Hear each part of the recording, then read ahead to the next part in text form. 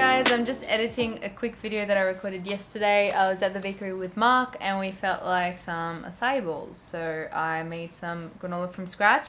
And then I also ordered some sachets of frozen acai puree to kind of blend up an acai smoothie. This is like your basic granola recipe and it is the best recipe that I've tried and I continuously use. And you can kind of switch things up if you want to.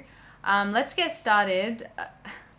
Apologies in advance, the first 2 shots are out of focus. So we're starting off with 4 cups of rolled oats. A bit more, a bit less, doesn't really matter, so you don't have to be super specific. And then I chuck in some dried nuts, about 1.5 cups altogether. I'm using a mix of almond nuts and pecan, and I'm just giving them a rough chop, and those just go straight over the oats. And then I add a handful of shredded coconut. I actually add some before and after baking the granola, so you get kind of both that toasted coconut and the untoasted, which is lovely. Then I chuck in a handful, literally, of pepita seeds or sunflower seeds you can use. Here I've got a tablespoon of flax seeds and a tablespoon of chia seeds, and I give that all a good mix. And then in a separate bowl, I mix the wet ingredients. So I've got 1/2 cup of extra virgin coconut oil, and then you can also use light olive oil or like vegetable oil. And then I add 1/2 cup of 100% maple syrup. You can also use it a mix of like honey and other syrups that you like. And I add some vanilla extract, a pinch of salt, and give that a good whisk.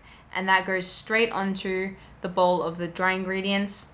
And then you give that a good mix. You might think that you need more liquid at the start. Just give it a minute or 2 to kind of settle in and you'll see that you're all good. And then I forgot to add some cinnamon powder. Love my cinnamon powder.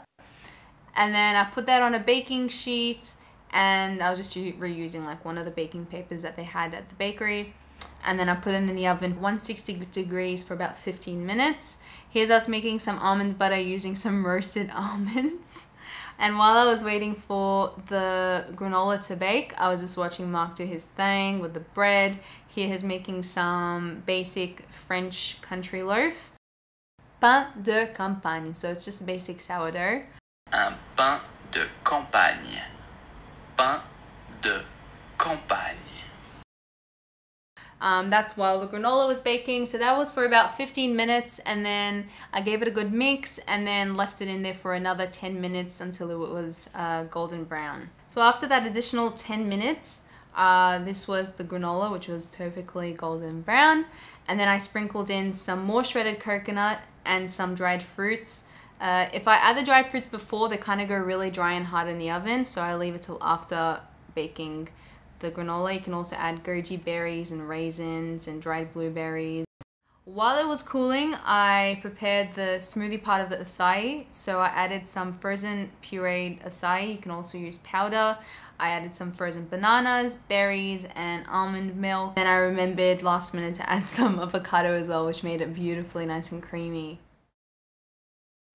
So anyway, this is the plating, and it's so much fun putting these together. I've got the acai smoothie, then the fresh granola, some sliced banana, some blueberries, and then I also added some of that almond butter that we made. You can also use whatever you want, and you don't have to add any of this. Use whatever you have at hand. Also, I love cocoa nibs on my acai bowls. I don't know why I didn't add any here, but next time I definitely will. And that's it. It was super easy, came together real quick, and here's Happy Mark enjoying his acai bowl. Hope you enjoyed this video. It's definitely one of those recipes to keep at hand, and you can kind of add whatever you want to it, and it never fails you. This granola recipe never fails you. I'd really appreciate it if you give this video a thumbs up, if it was helpful or entertaining by any means.